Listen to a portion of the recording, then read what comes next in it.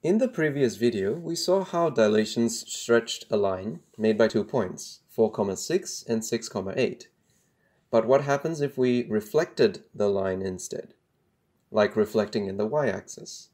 Just like dilations, reflecting also multiplies, but it strictly multiplies -1 and nothing else. This also depends on the axis being referred to, so let's see how this works with our 2 points.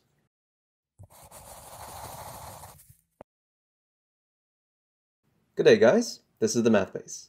Let's say we're asked to reflect the pre-image in the y-axis.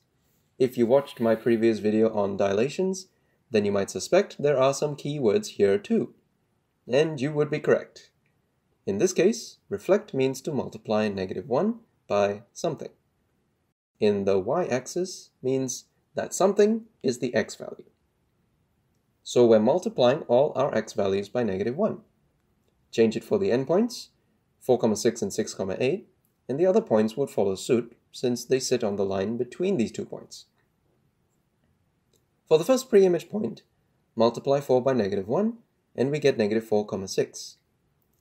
As for point number 2, multiply 6 by -1 and we have -6,8.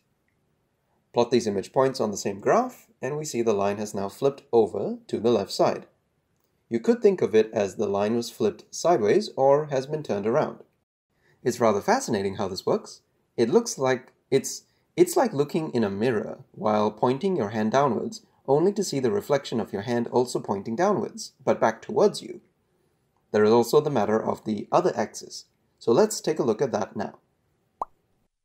Say we're asked to reflect the pre-image in the x-axis.